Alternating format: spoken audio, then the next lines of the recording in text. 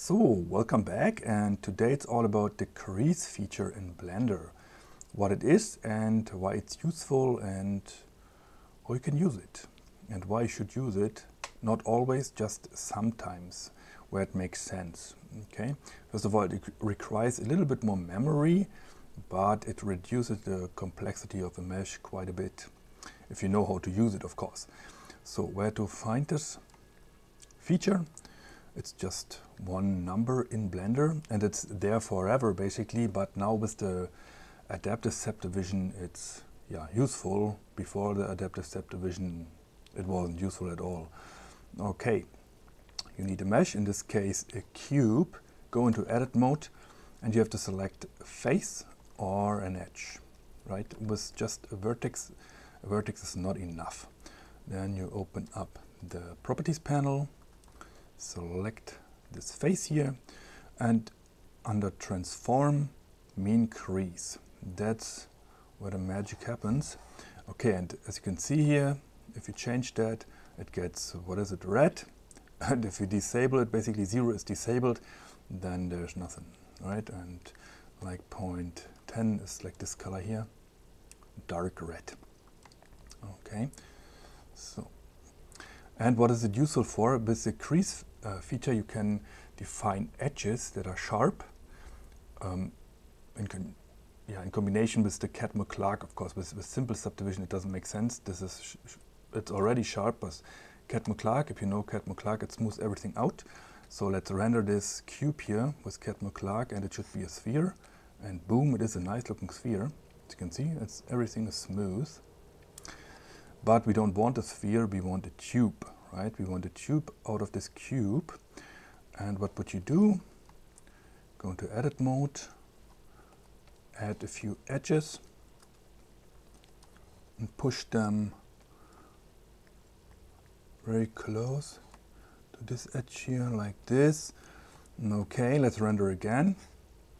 Yeah, that looks like a tube, but this is too smooth, we want it sharper. What would you do, right? You add 2 more edges. Scale it a little up. Oh, what was that? So, and then you have to guess, right? And if it's not sharp enough, you have to scale it up again and so on. So let's render this one. But this looks good, right? There's nothing wrong with this method. As I said, it saves a little bit of memory sometimes with the adaptive subdivision. But as you can see, a cube has 6 faces or quads. Here you can see the faces. And now we are at 22, so 4 times as many. There's a different way. So let's undo this stuff here. Okay. Let's render it again to check it. And it's a sphere again. And we're going to use the creasing feature. And 0 is disabled, everything is smooth. And 1 is 100% sharp. I wouldn't recommend this one here. 1, I mean 70, maybe 8.8 is enough. That is really smooth, really sharp. I mean, and everything lower here, like 0.1 is really smooth, right? 0 is 100% smooth, and so on. So let's crease this one with a value of 0.6, and of course the bottom we want a tube with also 0.6. And let's render this. And now you see we got a tube out of a cube with a nice sharp edge here, but it's not 100% sharp, it's still rounded. But let's say this is too sharp. Okay, select these faces here and go to 0.4, render again, and now it's not as sharp as before. Yeah. And you could lower it 0.10, whatever. Okay, but that looks ugly. Okay, let's put it back to 0.6, looked good. Let's check it. Yeah. And yeah, you don't have to specify one crease value for every edge. You can have multiple crease values. Let's say we want this one here, these edges sharp, but these here not sharp. So we want to put it at the wall like this. So let's select this one and give it not 0.6, we want it a little smoother, like 0.4, and render it again. Now, okay, this is too much. Let's go to 0.2. And yeah, now we got a little bit of smoothness here, and we could put it at the wall and still a nice rounded shape in front, right?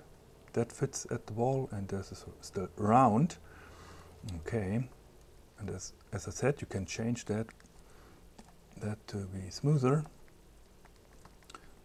And let's render this. And yeah, and to model this shape here, that requires quite a lot of polygons. And it's not as easy to change as with the crease feature. Okay, for simple shapes it makes sense. And let me demonstrate it to you. That's a tricycle. And as you can see, very low poly. Yeah, I mean this one has just, what is it, 68 quads. Right, and this one here, 9 quads. And this geometry looks a little ugly, but it works. And this here is, yeah, let's start with this one. It has only 14 quads. 14 quads. And if you enable, here's also a non-creased version. Let's start with this one. As you can see, it's the same, but without the crease. And let's render that one. And yeah, that looks like a blob of something, but not like wood or plastic or so. Not good at all. Look at the rest here. You know, everything is smoothed out, which is okay, but we don't want it in this case. And let's take a look at the creased version. As you can see here, there are different crease values. This one here is 0.5, and you can select it, by the way.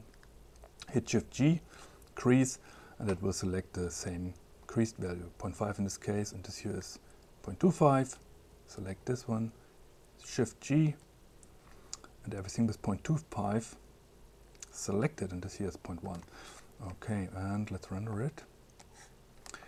And boom, that looks more like a piece of wood or plastic, right?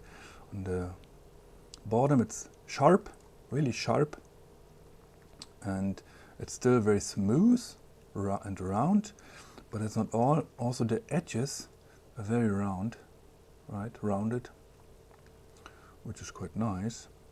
Yeah, look at this simple geometry. And let's take a look at it in shaded view and look at the result. Boom. Not bad, but there's more like this one here. Let's separate this one here. If we, no, we can't separate this. We have to, so this is the non-creased version. Right, everything is smoothed. Here everything is smooth and so on. Looks like a blob, but if we render it like this, with crease, different crease values, this one here is 0.5 and 1.5, 0.5, 0.6, and so on, 0.3. Let's render it, and boom. You can see it looks basically perfect. Yeah, and to model this, it requires quite a lot of polygons again, and it just has 68. And if you're not happy with that, just select it, Shift G, crease, and you want it sharper, increase it to 0.5, and boom, now it's really sharp. Okay, and if you want it rounder, 0.1, now it's rounder. Okay, that's what, okay, one more example here. This here, there's also an n-gon or multiple n-gons like this here, here, here, and here. As you can see, also very simple geometry, but a little more complex because yeah, it requires this amount of edges to get the basic shape. But as you can see, it's very simple. And we render again first the non-creased version, and it looks okayish, but like a blob. Right? No, nothing is sharp. Everything is rounded, too rounded. Right? So let's go to the sharp version, render this one, and boom, this is still round, but these features here are sharp. Yeah, same is true for the wheels here. can see it's nice and sharp, but it's not 100% sharp. There's a little bit of roundness here.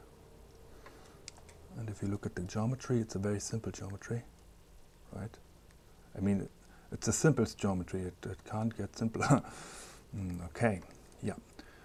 So that I will link these files in the description. There's a second file with displacement, crease and displacement. Let's open this one.